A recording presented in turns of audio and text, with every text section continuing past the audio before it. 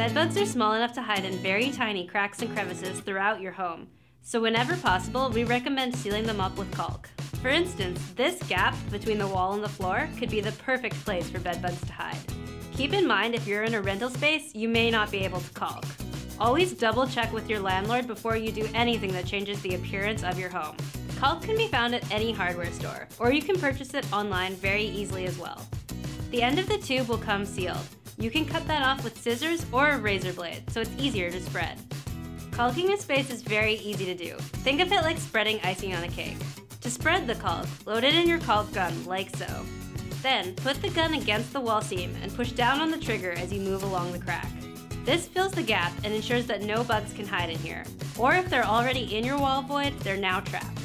To make the edges neater, you can use a tool like this to fill in the caulk line. Or you can use a rag to wipe it down and fill in the gap.